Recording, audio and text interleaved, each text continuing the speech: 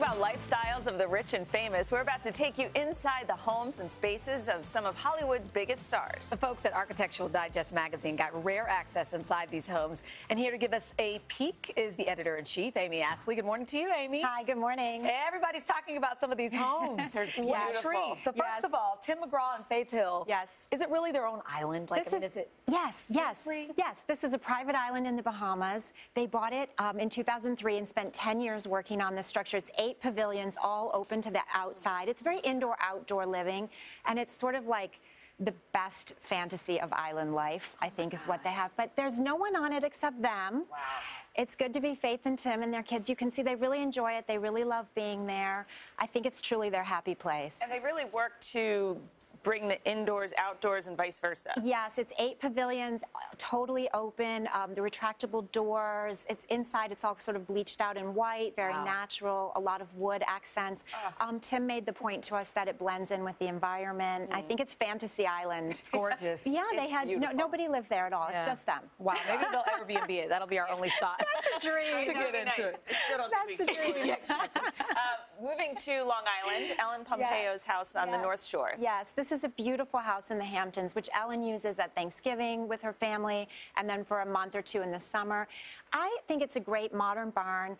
Ellen says that she wanted it to be completely family friendly. You can spill on it. The kids can have wet swimsuits. Again, it's very indoor-outdoor.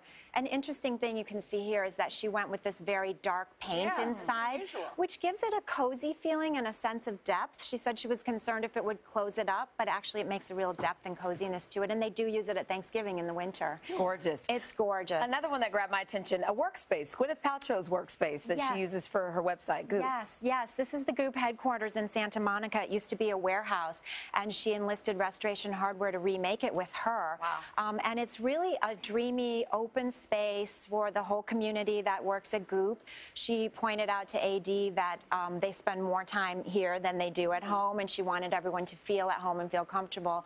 It has an open kitchen, and it has incredible lighting. Wow. Fun place to work. Yeah. Fun place to work. Out in L.A., Laura Dern. Her house is pretty spectacular as well.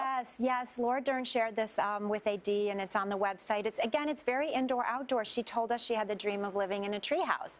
So this was as close as she could get. It's an amazing kind of lush, jungle-like environment, and she really opened it up. She thought the house was too dark in the beginning, so she added skylights and big windows and really opened it up to the outdoors, which you can see. And it does have that treehouse feel to it. It kind of fits right into the trees there. Yeah, it does. So cool. Let's squeeze in one more. We have a model and actress, Molly Sims. Molly Sims. I love this house. Molly said it had to be 100% kid-proof, and she startled her decorator by pouring green juice on the fabric samples to make sure that it was. Again, it's very indoor-outdoor. Look at this view of the canyon, this pool, the fire pit.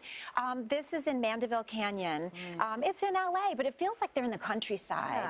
Wow. And totally indoor-outdoor. And the other thing is Molly uses her house to film all her YouTube videos and as a backdrop for her own shoots, for her business. Amy, so fun to see. It's a dream. Escapism. Absolutely. The July issue of Architectural Digest hits newsstands nationwide next Tuesday. Hello, Today fans. Thanks for checking out our YouTube channel. Subscribe by clicking that button down there and click on any of the videos over here to watch the latest interviews, show highlights, and digital exclusives.